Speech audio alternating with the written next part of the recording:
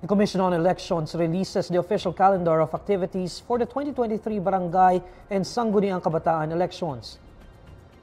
The Barangay and Sangguniang Kabataan polls were initially scheduled for December 5, 2022 before it was moved to October 30, 2023.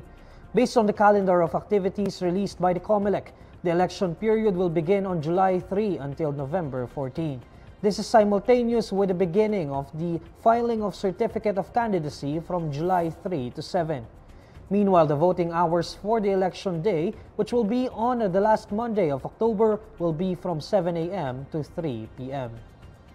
The Comelec previously opened a voter registration for the Barangay and Sangguniang Kabataan elections from December 12, 2022 to January 31, 2023. The poll body has also finished printing the required number of ballots for 15 out of the 17 regions in the country as of February 21, 2023.